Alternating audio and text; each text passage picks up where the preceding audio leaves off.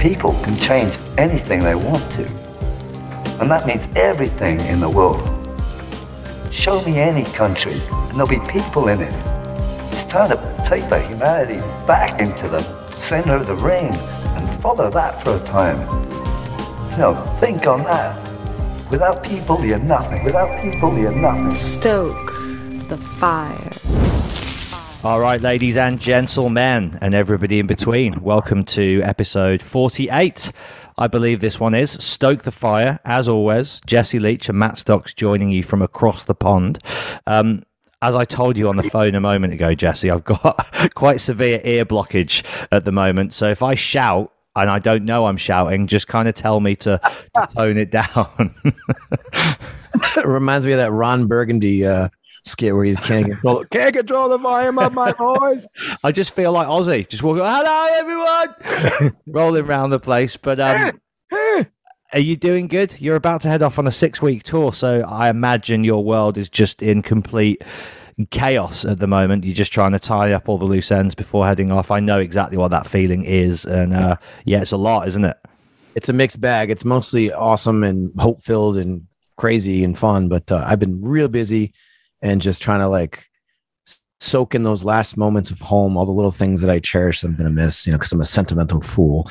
But yeah, I'm in good spirits, man. Keeping busy, getting ready to do this. Finally, after 2 years of being on, hold for this tour, we're finally going to get out there and do it again. So fingers crossed, man. Well, if you're watching or listening to this from America, obviously go see Killswitch Engage, August Burns Red, and Light the Torch. It's going to be a historic tour, 2 years in the a lifetime in the making, really. Yeah, 2 years on pause, and yeah, tickets are on sale now. So go to wherever you buy tickets on the internet. And speaking of tickets on the internet, we just announced our very first live Stoke the Fire event, ladies and gentlemen. Sunday, the 3rd of April, New York City. East Berlin is the venue. My first time in New York. I can't believe I get to visit New York for the first time and perform a show in that same weekend. And it is the neighborhood that CB's used to be in, CBGB's. So we're literally going to be in the belly of where all punk rock history, New York City hardcore history was born. So I'll have to do a little bit of a tour with you when we get there too. I'm sure it's going to be amazing. I can't wait. And we're finally putting our money where our mouth is. We weren't just talking shit. We're actually going to be doing live events. And this will be the first one. And obviously with my touring schedule, I'll have to figure that out. But we're going to do more of this. This is something I think this is just the first step in the right direction for what we want to do with this. Yeah, I think the first one really is just to kind of assess the demand and make sure that it's there. So if you love this show, and I know there's only one location, but if you do want to come and support the show, New York City, April the 3rd is where we'll be. And then if we decide after that, there is a hunger for these live events as much as there is for the podcast, then we will do more. So it's all down to you, ladies and gentlemen. Tickets are on sale now. They're $15 till the end of January. And then after that, they go up to $20, which, is a fair price, a very fair price, I'd say, for what you're going to get, which we will tell you about maybe on the next episode. But for now, let's get our guest. Let's get this week's guest on the show. I can't even remember how I came across this guy's work, so maybe he can tell me. But his name is Rene Lecour. I think that's how it's correctly pronounced. Again, here he is. He can give us the scoop. So, Rene, let me kind of backtrack here. Did I hear about you through Chuck Treese? Would that have been how it happened? Does that make sense to you? So it's funny because I was we had that little 2-week break, all of us, when we tried to have the Zoom meeting, didn't work. So that gave me 2 weeks to stalk you guys nice on Instagram. I know everything. You've done your homework as well. Yeah, love it. Yeah. So I was like, how did these guys, I was like, I don't even know. I know that I was following you and probably through Chuck, but I was just into your posts, and it was your Willie Nelson post, actually. A huge Willie Nelson. Oh, right on. Willie Nelson changed my life at 10 years old. But that's a story for another time. And then I was like, how did they find me? And then I was thinking, I must be pretty cool if these judges cut. But now it was through Chuck Treese, who's an amazing human being. Yeah, I'm sure it must have been God through Chuck and the skateboarding. Was. The skateboarding connection. It was. I saw your name, and then I remember I was following you, and I'm like, oh, he's doing such cool stuff. He seems to have impeccable taste in music. I want to be his friend, and I started following him. Well, here we are. Here we are, connected via the wonderful medium of Zoom. And yeah, Jesse and I read your email, read your story, have seen the documentary. Jesse. And we're both thrilled to get to know you. So, Jesse, should we take it back to the start like we like to do here on the show? Yeah, absolutely. What better place to start than the beginning? I got to say, I watched the documentary. I really want to get into that, but I think it is only right to start because it sounds like you had a very interesting childhood. And from what I read, I'm sure you got stories, man. I can't imagine. So being off on your own, riding trains, where do you start? Where does this all start? Well, first, I want to thank you guys. I'm so impressed with both of you. You both have your hands in so many different things. Jesse, the music kills. And that's coming from a music snob. Probably much like Matt, I'm guessing. But I am a music snob. And I'll tell you that I think I know everything about every genre. And I can relate. Matt, what are you drinking tonight? What am I drinking tonight? Yeah. Where is it? Here we go. Are you on the tea? I'm on the lemon and ginger. Good for you, dude. I'm going to give the brand a shout out because they're incredible. Pucker Good tea. for you, bro. Chin, Good chin. for you. I went through this. Let me ask. So before you guys start interviewing me, let me ask you a question. So, because I know you just stopped drinking, and just from, of course, like I said, from stalking you on Instagram, I saw it seemed like you stopped drinking, and all of a sudden there was like this surge of things that you were doing, hosting events, the book, blah, blah, blah. Now, my question is, I stopped drinking 20 years ago. I drink now occasionally, but there was a long time that I couldn't drink. But I had to change everything. I tried to change my career. I moved to another city. I disconnected from my friends. And then I was mentally dead for a long time. And then one day the spark came back because mentally I thought that I couldn't create anything unless I was high. You seem to have stopped drinking and automatically just boom, Matt's coming in high. Is that to keep yourself busy or did your creative juices just start flowing? And I ask because people that know me from before see what I'm doing now and they're like, dude, what's up with you? And I'm like, it's amazing how much you can accomplish when you're fucking sober. You know what I mean? So my question is, are you just trying to keep busy or are you just, is it just like it's flowing through you right now, creativity? Well, Jesse lovingly refers to me as the madman. And he knows that, like, come rain or shine, I'm out there doing it every day, no matter what the occasion or the weather. So I think really it's just now I don't have hangovers slow me down. I'm like the madman times 1,000. That's really all it is. Like the ideas and the hunger was always there and has always been there. But I'm usually like diluting that with heavy partying. Right. So, yeah, right. I still want to achieve and do all these things, but I don't necessarily do so because I'm like hanging. Whereas now I don't have hangovers, so I'm like, yeah, let's get to work. I wish I would have stopped 30. Shit, I wish I would have never stopped. I wish I would have never started, but whatever. Some of it was fun looking back in hindsight. Yeah. Oh, so the beginning, grew up with my mom. My dad wasn't very connected with us. We grew up very poor. New York City, New Jersey in the 70s was a nightmare. I had a rough childhood, but I was in a loving home. Music was a big deal to me coming up. I mean, I remember the day that I discovered that music was helping me. So we lived in a building when I was 7, 8 years old in 1970s New Jersey, and our neighborhood was, in the wintertime, what they used to call the bums or homeless people and drug addicts would break into our building just to get warm. So there was that type of thing happening. There was gangs. There was a building across the street that burned down. I lived alone with my mom. I was just like a chubby little kid. I never felt safe. And at night, I would be so scared to go to sleep at night. And my mom wouldn't let me sleep in the bed with her, which is what I wanted. And I had this little Superman transistor radio. And one night I took it in the bed with me. And, you know, I barely had the volume up.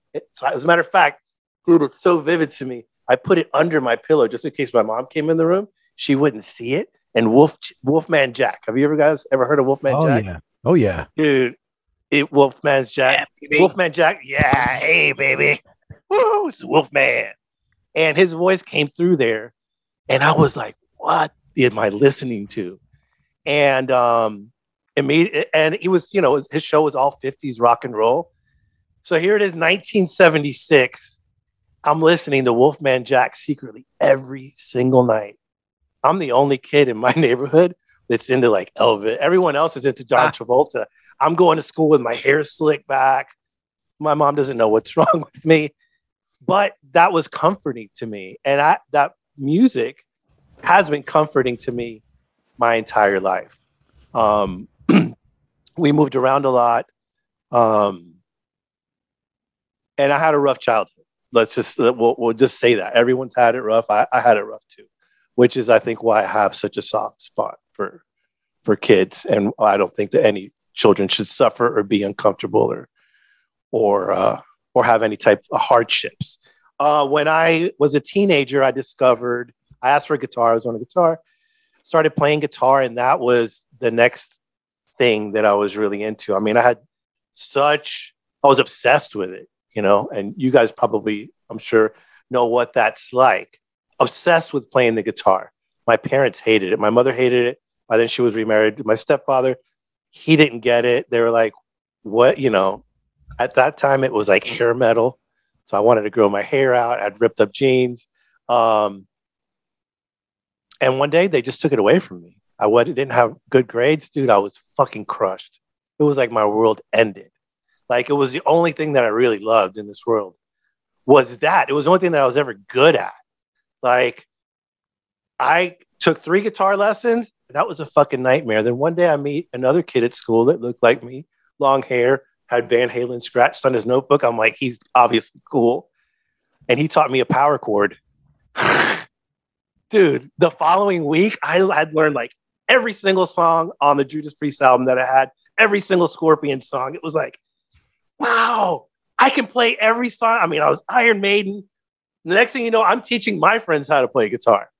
So I was that passionate when she took it away, when my parents took away my guitar. It was like a kite and they cut the string, and it was just like, I was just fucking lost. You know what I mean? I just gave up after that. And just my life was just a weird.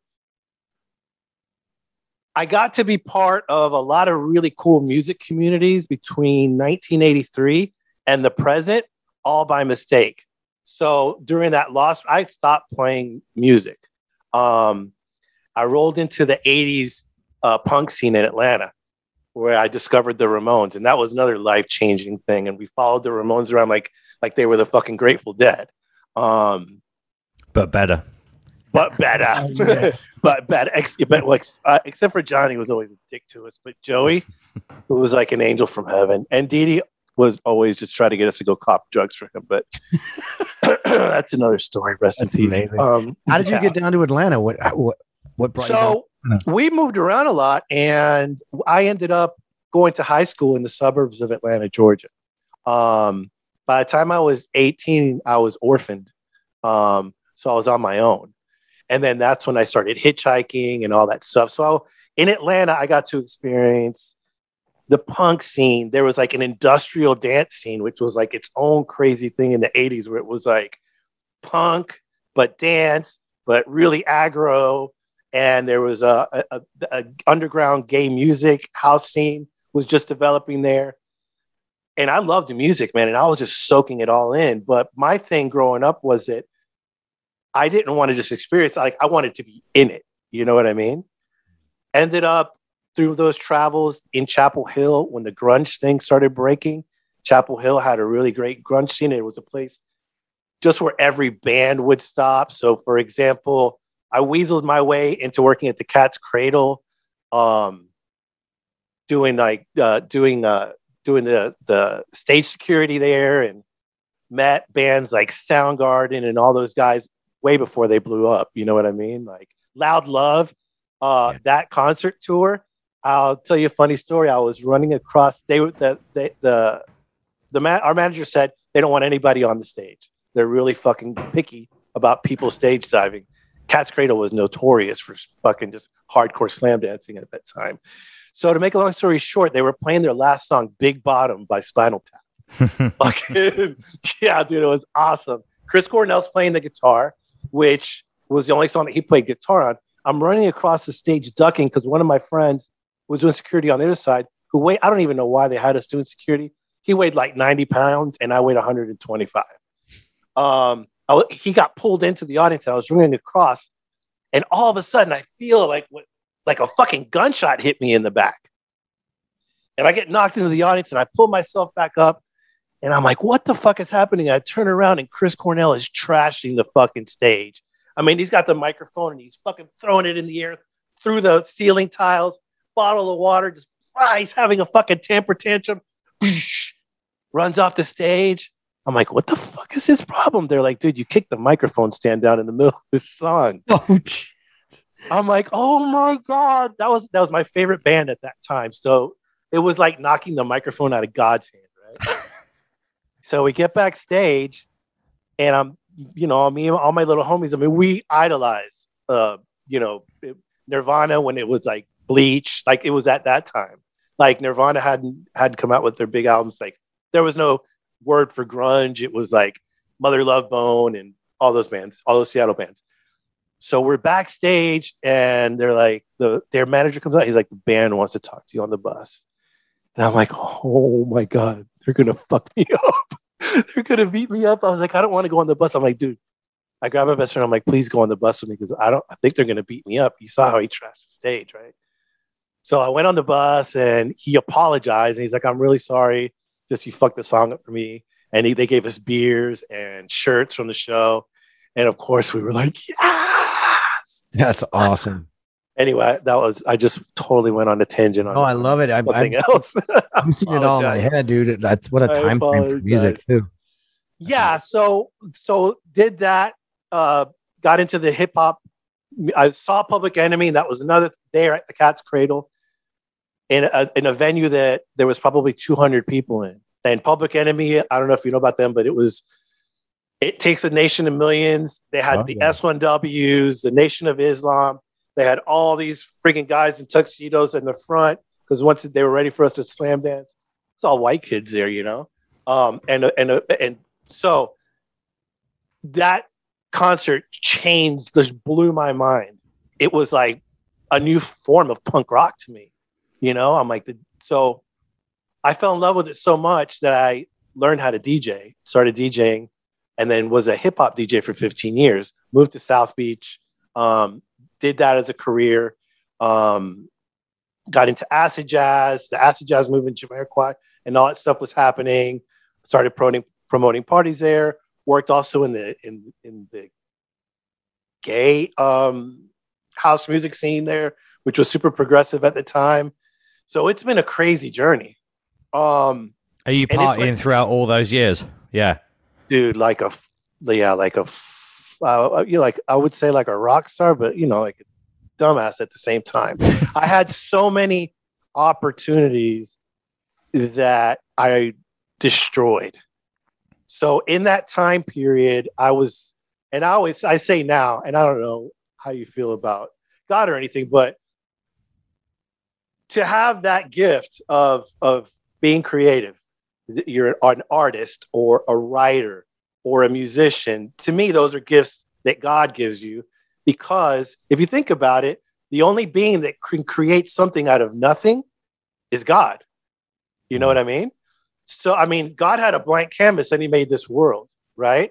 So my son, when he was younger, when God rest his soul, I would tell him all the time, he was a visual artist and he would take a pile of garbage and come home and he would make something. And I'm like, you don't understand that gift that you have. I don't have that. Like, how could you take something and make something beautiful out of nothing? That God gives you that. And I have a quick theory that I'm going to share with you.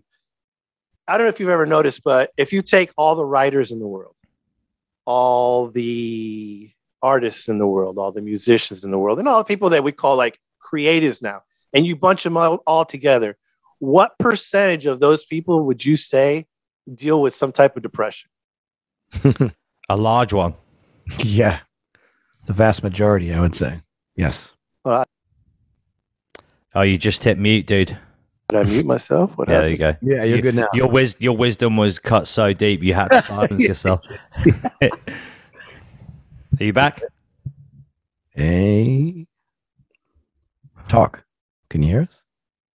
Oh, you're muted. Yeah, you just got to turn the mute button back off. Bottom left, see the microphone. Just hit. There we go. Say hello. Are we good? Yes. I can hear myself.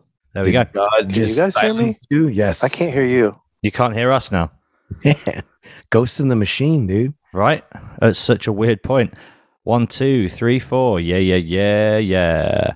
You might want to I can't hear you guys at all. You can't. I was going to say you might want to restart your mic setup, but if you can't hear us, that would be pointless. Can you sign with me? Yeah, try pulling your mic in and out, like reconfiguring your mic in some way. Okay, I'm back. Okay. Yeah. And So- we're back. Yes. So my question was, so you take that group of, Yeah. 100 of those people. How many of those Large. are dealing with depression? Large. My theory is this. So as human beings, God gave us like this tiny sliver of what he has inside him. And it is so powerful that we cannot handle it. We go mad. The compulsion is so great that you go mad unless you know how to use it. You know what I mean? And it wasn't until after I was older that I realized that. And I used to say as a joke when I was DJing, when people would be like, oh my God, that's amazing. And I would say, it's God touching my head right now. Because I was so high, that's just some stupid shit that I said. But when I look back at my life and I can see periods where I played in a band and success with that band was coming so easily, and then I would flush it down the toilet. I thought I was flushing it down the toilet, but it was literally just taken away from me. And that project was done. And then I would work on something else and it would go up really fast and it would be taken away from me. And with DJing, it was like I was given so many gifts and so many chances to do something beyond, but I was so high that I didn't MTV came and offered me things and all different kinds of people. And I would, I didn't care about it. I just, in my mind, I was like, I'm an artist and, I'm not going to corrupt those things. And all those things you tell yourself when you're either young or high. You know what I mean? And like I said, there's music projects and, just all, looking back on it now, I'm okay with it because I learned something from all those things. And I learned something from being a drug addict and from hitchhiking and from sleeping under bridges and from hopping on trains and just the people that I met. You learn something from all of that. And for a long time, my wife would tell me, I don't know how you have survived this long because, there's been gunshots and drug overdoses and pipe bombs thrown at us and the insanity of even being homeless, you know what I mean? Or being a teenage hitchhiker. That she's like, God was hanging on to you for a purpose. And I used to joke with her. I'm like, I have all these skills, right? But none of them are any good at making money. I'm like, I wish that I could just take my skills and do something that would help financially.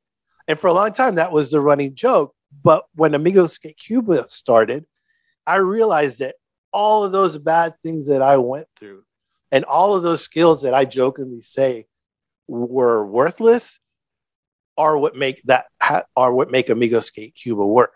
You know what I mean? And it's that attracts people to it. Our thing with Amigo Skate Cuba is, and what we do is we try to go, our mission was never just to stay in Cuba, but it's just where we have stayed. And just to give the listeners a little background there, Cuba is a communist country. Things like creativity are stifled by the government to the point where children call themselves zombies because they are told not to be creative. You're not allowed to think freely. You're not allowed to dream. You know what I mean?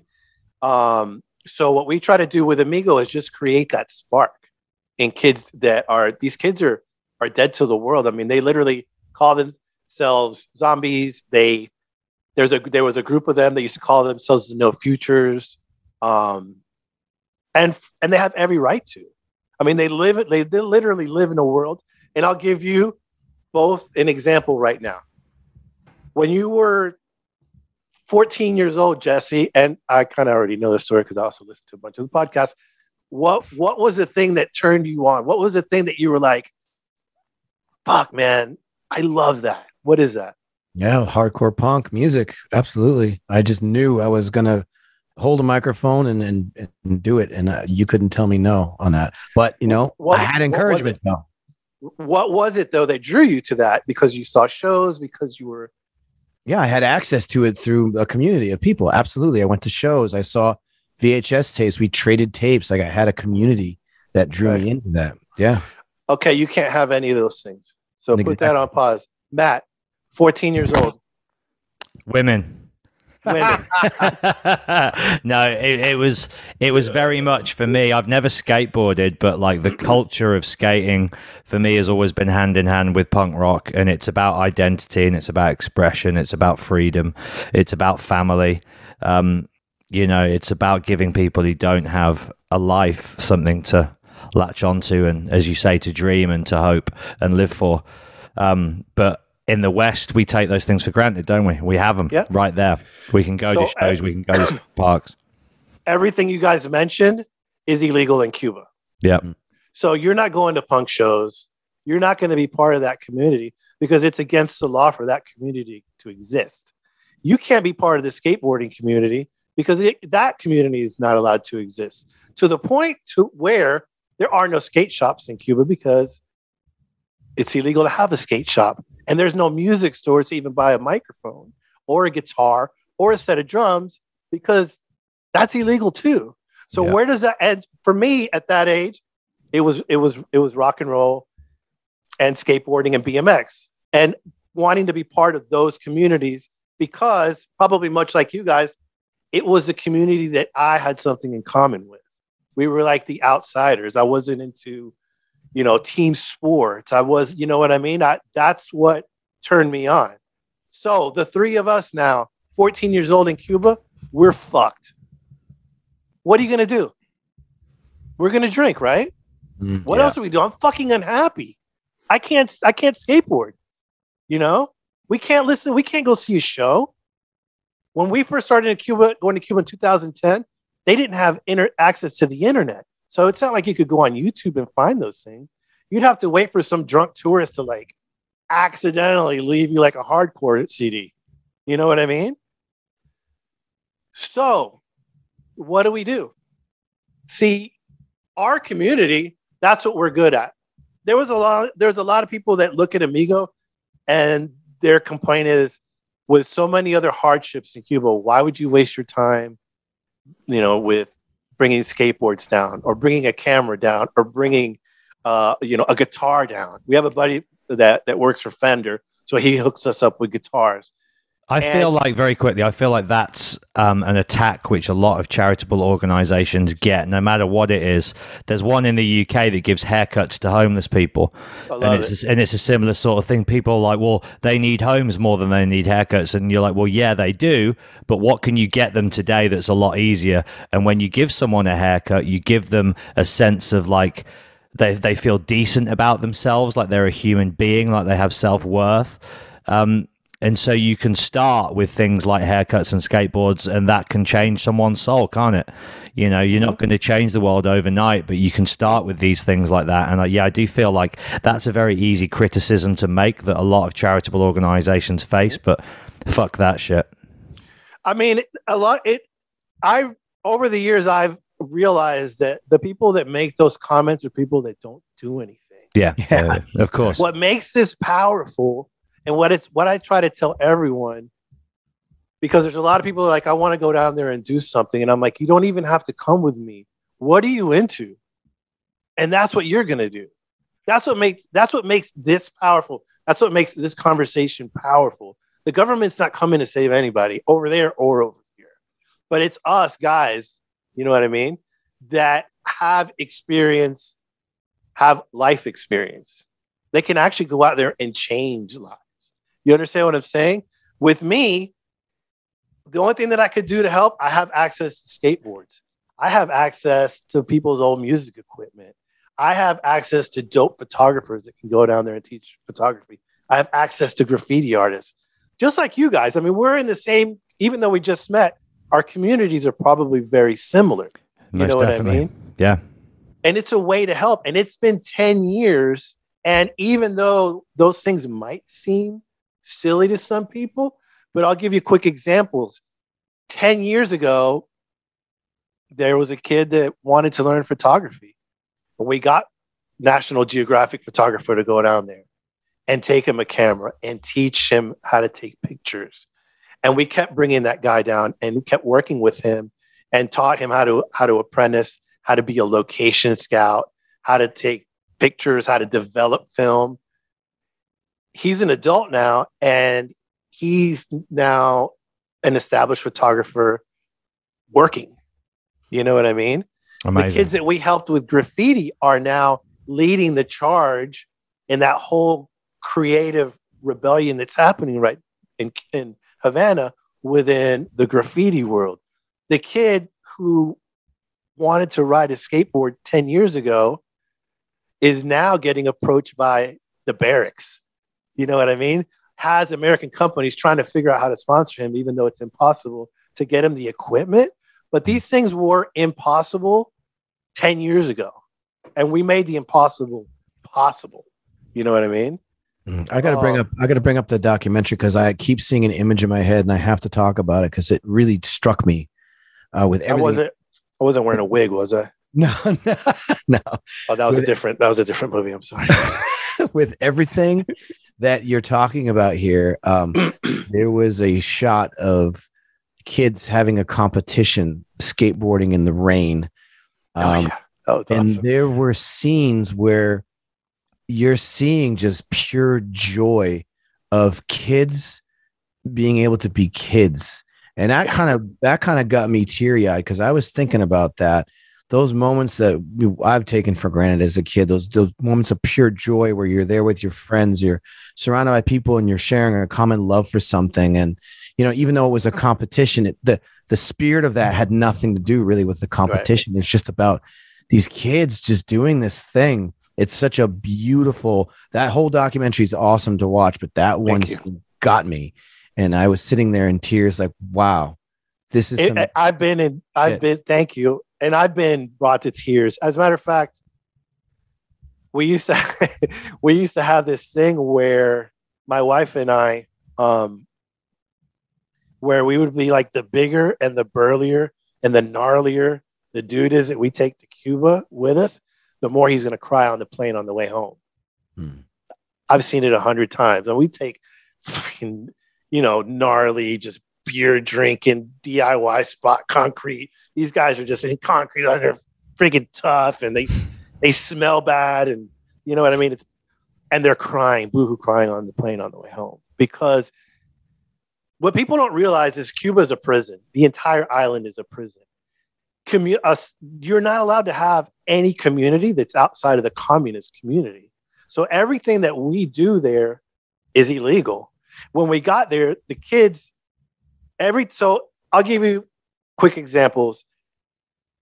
You'd be on the street, we'd be hanging out skating, you'd meet some kid, and you'd be like, well, what are you into?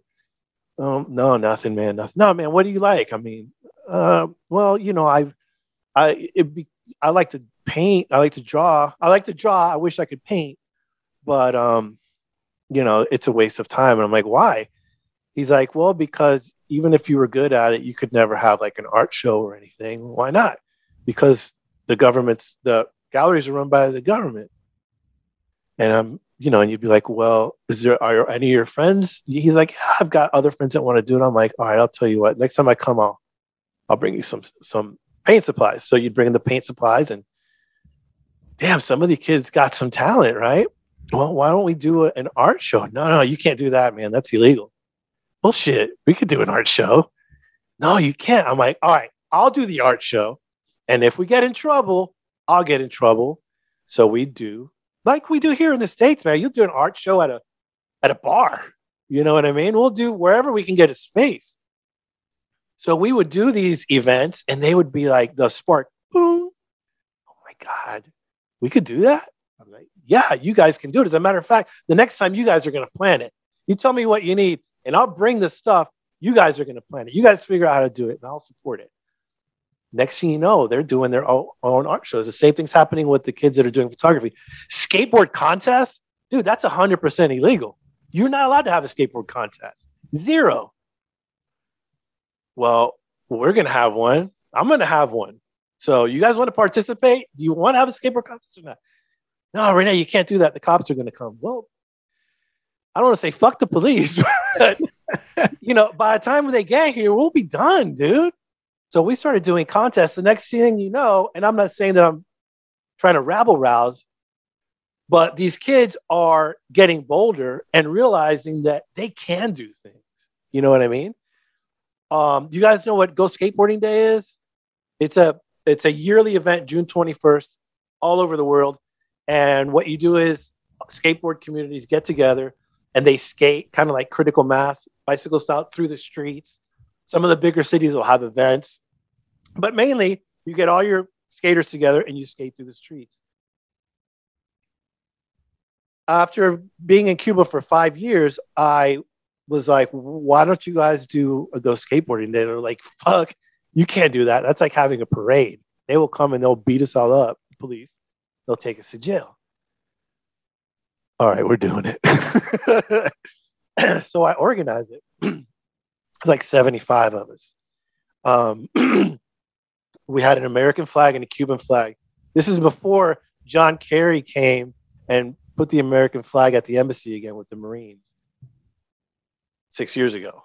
So we actually flew the flag in Cuba, the American flag before them. But so we did it. We had our own skateboarding day celebration. And as we're skating that, when we first started skating, I'm praying, dear Jesus, please don't let anybody get hurt. Because I am also thinking this, could get ugly. So we're skating. And looking back on it, I realized, number one, we're all skating full speed because you have so much adrenaline and you're freaking out. So we're skating. And all of a sudden, I'm the oldest guy and I'm getting tired, but the younger kids are coming up to me, right? So all of a sudden, it's like I was in the front with the flag, right? All of a sudden, like the group is coming and they're all going, we're doing it. And kids are crying, dude, fucking crying because you're not allowed to do anything together. You're not allowed to have self-pride. You know what I mean? You're not allowed to gather any groups on your own. Dude, so many kids cried. So many kids were like, we can't believe this is happening. It was like Christmas for everyone that year. Wow. We continued it on for 5 years. Eventually, kids were coming from the whole island, getting on buses, hitchhiking, whatever. Then the government started realizing what we were doing and started harassing us and threatening us and things like that. So we had to pause it for 1 year. But the point is that all those things that people find silly are not silly because it's emboldened those kids in Havana. You know what I mean? It's taught them that they can take charge of their lives, that they're allowed to have dreams and they're allowed to act on those dreams because they're not hurting anybody. You know what I mean? You're not hurting anybody, Jesse, by picking up a guitar and playing it. You know what I mean? Matt, it's like to be an artist and not have a paintbrush and not be able to express yourself on a canvas. Dude, it's crushing. You know what I mean? So that's what we want to do. And that's what we've been doing for 10 years. And it's been a fucking struggle. You know what I mean? But I've seen firsthand what something like skateboarding, like for my son, for example, my oldest son, who always felt like he was too small and he was always kind of on the bottom and on the outs of everything. The day he started skating, his whole world changed, his persona changed, his attitude changed. All of a sudden, he's part of a community. All of a sudden, he's not the scrawny kid that's not getting picked for anything because he is excelling at this thing. You know what I mean? So much so that he's more focused than an athlete on a team because he has to coach himself because that's what you do in skateboarding. You know what I mean? You don't have a coach on you. Give me 20 ollies in a row. Jump, jump. No. You're fucking doing it. You're going to do 120 fucking ollies until you land that first one. And what happens when you land that first one? Even though it was ugly as hell, all of your homeboys are going to cheer you on. You know what I mean? Well, that's the cool thing about skating, is you keep picking yourself up, because nobody gets to learn those most kind of desirable tricks without failing 1,000 times. And that's why the kind of mentality of that sport is so inspirational, is because it's about self-improvement, isn't it? At its core. And creativity as well. Like, skateboarders see the world differently, I think. Like, you walk down a street with a skateboarder and they don't see like a bench and a ledge and a curb. They see a potential route and a way of turning the world into their canvas. It's amazing. What you're doing is amazing, dude, as well. It's so killer. Thank you, man. Thank you. I appreciate that. Yeah, the way a skateboarder sees the landscape, for the average person, doesn't understand it because you only think of skateboarding as just pushing it down the street. But you're looking at obstacles in a way that's so creative that the average person, unless you do that, you don't get it. You know what I mean? You don't get it because you're just looking at a broken piece of concrete and this kid's looking at it like it's a launch ramp. You know what I mean? So skating is a strange thing, and there's a reason why skateboarding, music, and art have always, from day one, have been so intertwined. You know what I mean? They're all hyper creative, hyper rebellious. Well, it's not competitive either, is it? That's the thing I love about skateboarding. You sort of touched on it there. Is in team sports, you're pitched against others and you're trying to better the fellow human being and excel above them. In skateboarding, you're only trying to excel above yourself, and you're trying to just improve and raise your own game. There isn't that competitive element. It's just pure. It's more about joy and expression. Yeah. No, it is. Skateboarding is just, the average person doesn't get it. There's no way that you could understand it because you're not even looking at the obstacles in the street the same way. You know what I mean? I think, and here's the thing, it's not that the skateboard is not transformative. I say this all the time. The skateboard is just wood, piece of metal, some plastic wheels. It's fucking dead. You know what I mean? It's what you do with that skateboard that brings you life. You know what I mean? You can train with it. It's transportation. It gives you it literally is the key to a community. You know what I mean? I mean, everywhere you go, and no matter what city you're in, you have your skateboard, you'll find some skaters and you are part of a community. You know what I mean? That's, I think, what the Cuban government doesn't like, is that these guys are a community. The punk rock kids are part of a community. The graffiti guys are part of a community. All the artists are part of a community. What scares the shit out of them is that they don't want, let's just talk about Havana, right? Let's say that all those people that I mentioned make up 500 young men and women under the age of 25 years old, right? 500 men and women under 25 years old. It took under 30 people to start the Cuban Revolution. It took less than 30 young men to essentially take over that, to spark the Stoke and start that revolution. So to know that there's 500 young men and women that are doing their own thing in Havana scares the shit out of the Cuban government. And that's why, when I tell people that we're being threatened by them, you know what I mean? That they're taking kids into the police station and interrogating them and asking them about me and asking them about Amigo Skate Cuba. People were like, "You're full of shit." I'm like, "I'm not full of shit." They're scared. They're scared because they don't want those kids being together. They don't want anybody grouping up. You know, it's illegal. They don't want, for the same reason that they didn't want churches and they got rid of the churches during the revolution. That's why they don't allow the artists to, you know, these last riots were started by a group of artists. It's dangerous for them. So I have a question. Why Cuba? You have such conviction, such passion for it, and clearly the mission needs to be, you know, extended there. But what brought you to Cuba initially? Where did that even enter your mind? Like, oh, let's go do this crazy thing. Because on paper, it's crazy to go to a country like that and try to spread, you know, an extreme sport. You know, how did that happen? So my parents both came from Cuba right at the start of the revolution, but I had no desire to ever go there. I never thought I was going to go there. My oldest son, Kaya, when he was 15, we used to take all these. As my kids and I would take family trips, and it would be like, we used to call them the epic skate adventures, because we go camping and skateboarding and all those things at the same time. And one day the weather was bad in Miami, which meant that him and all his friends were inside the house, probably skating inside the house. And I was like, dude, leave me alone. Why don't you find some place to go for your senior trip? Because I said, when you graduate from high school, I'll send you wherever you want to go on a skate trip. Thinking that he's going to pick like England or somewhere. So dude, like half an hour later, he comes barging into my room.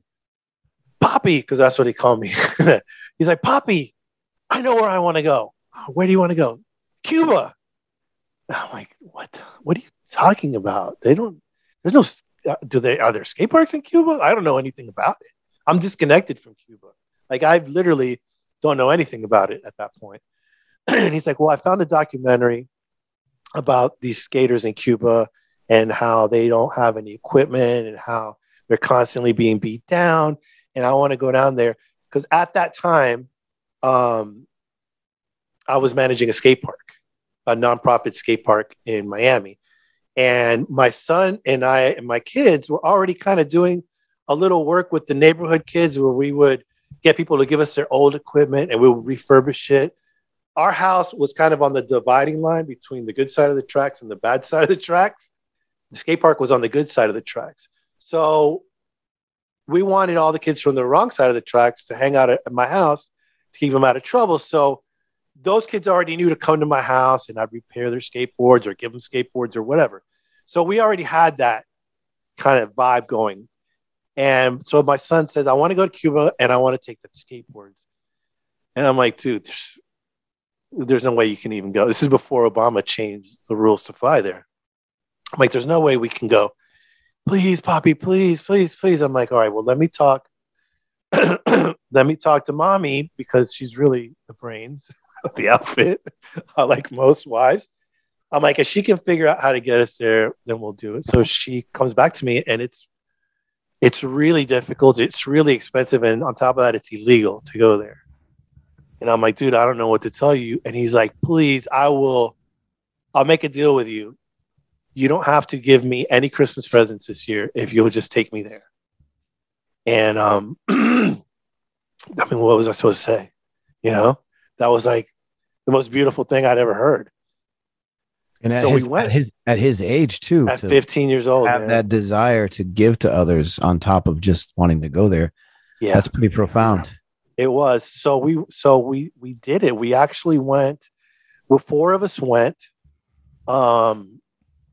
Illegally. We had papers that we had forged, not really forged paper. We had papers from a church saying that we were going on a mission trip from a church.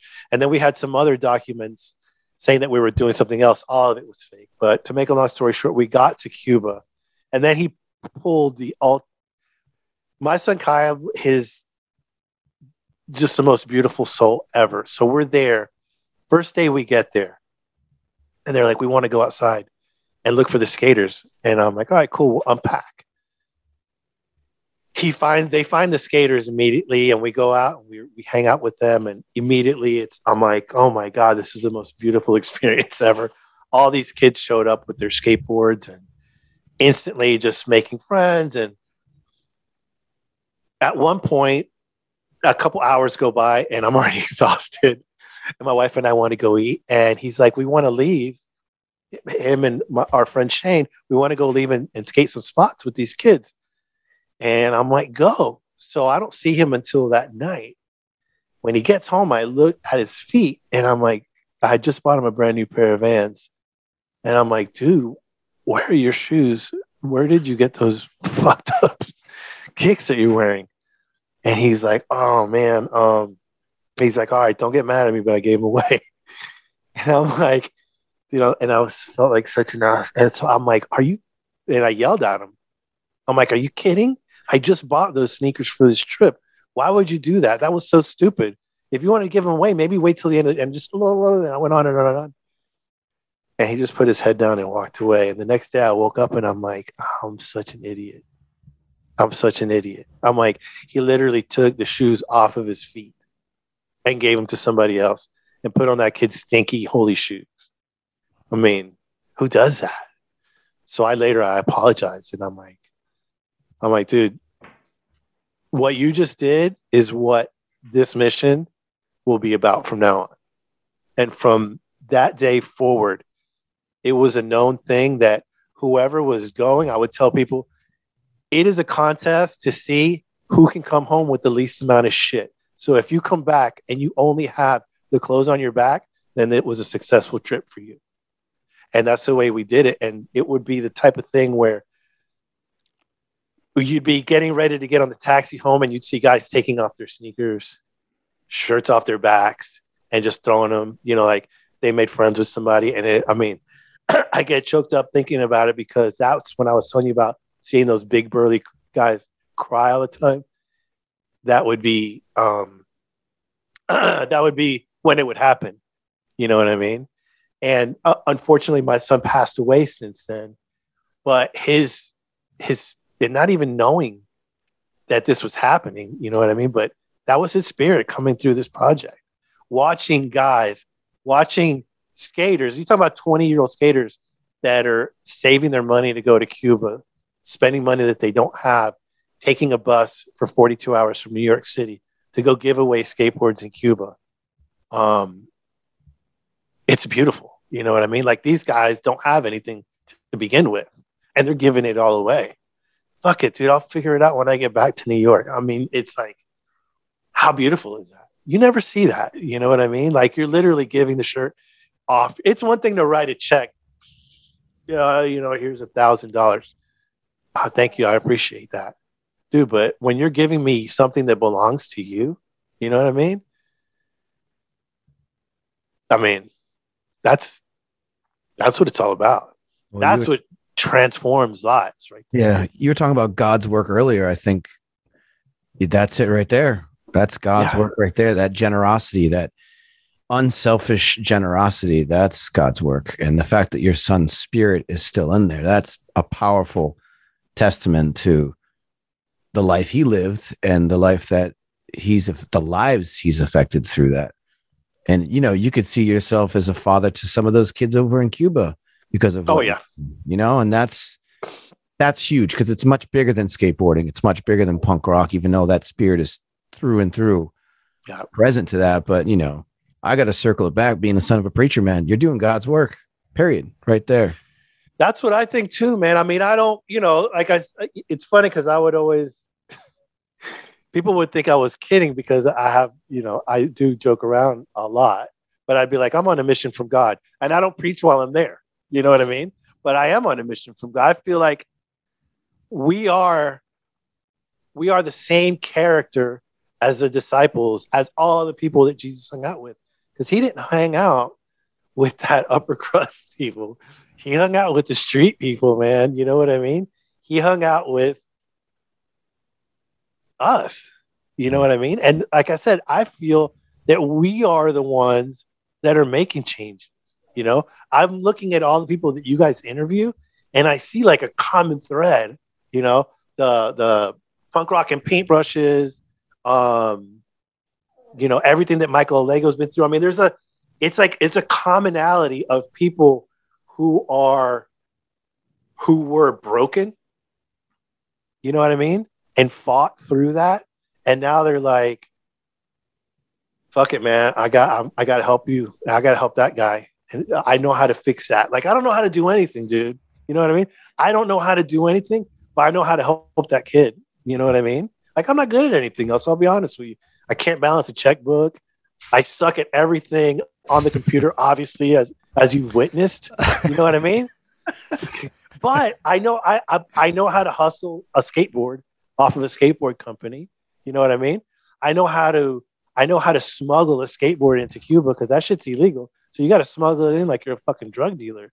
You know what I mean? I know how to double talk airport security in Havana so they don't steal all the friggin' tattoo equipment that I have hidden in my bag. You know what I mean? Or the fact that I have 13,000 tattoo needles in a fucking duffel bag and they want to know why. You know what I mean? So I like those skills that were good on the street. God is using that for something. You know what I mean? Just to give hope to the hopeless. I mean, that's a beautiful thing, man. And now 10 years later, those kids are parents now. You know what I mean? Like, I always felt like there's never a good feeling at the end of any of those mission trips for me because I was never able to help everybody. So when I come home, I feel like I failed. For 10 years, I come home from one of those trips and if we took as a group, not me, because it's not the Rene show. I mean, we're a group of friends. There's been times when we have taken 300 skateboards to Cuba, and I've come home and been depressed for 2 weeks because I can only remember the people that didn't get one. Like, I never remember the people that I gave it to. So for 10 years, it's been like, dude, I suck at this. I fucking suck at this. Like, we don't, you know what I mean? And every once in a while, someone will be like, hey man, I have my own kid now. And I'll be honest with you, what you did for me, like my dad wouldn't do that for me, but I'm going to make sure I do that for my kid, and that's like the shit that keeps me going. Cause as far as I'm concerned, it was a fail. Every time you come back, you're like, I couldn't give that kid, a skateboard. Hang on 1 second, guys. The dog is trying to get out. No worries, dude. And that happens in every podcast, doesn't it? Yeah, there seems to be something. Wow. Incredible stuff, man. Incredible stuff. He hit the nail on the head as well with the types of guests that we get on. It was never like designed to be that way, but it's certainly become that, hasn't it, over time? Listen, I thank you guys for for what you guys are doing through this podcast.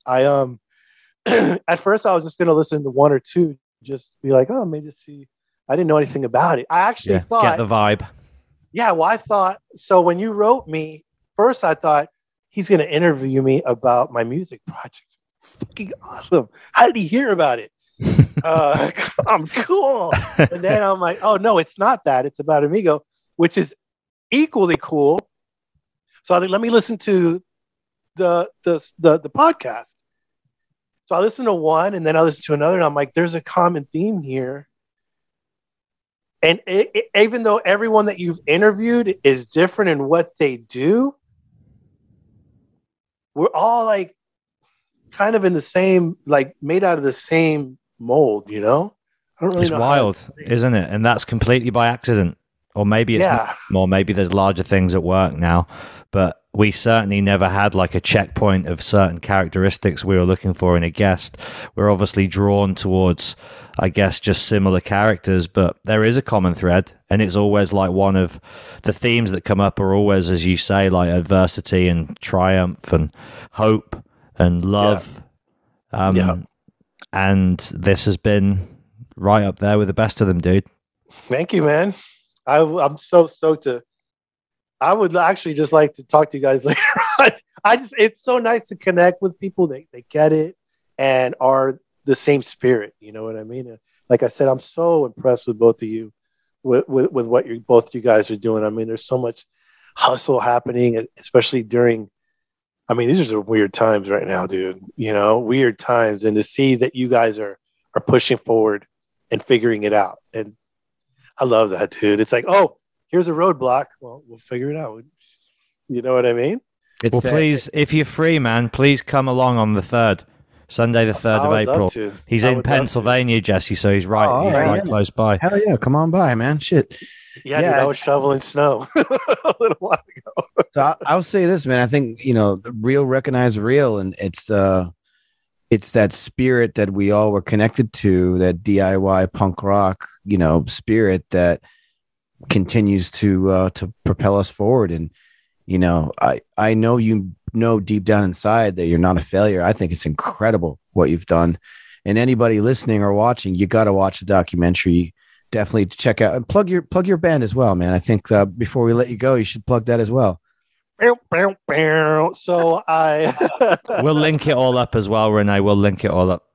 Thank you very much. I started a music project, kind of a dream project that I've had since I was 15, which is I've been writing songs the whole time and been in and out of bands, and I realized that I had all this music written, and I'm like, you know what? Let me walk the walk instead of just talking the talk, and I'm gonna record my music.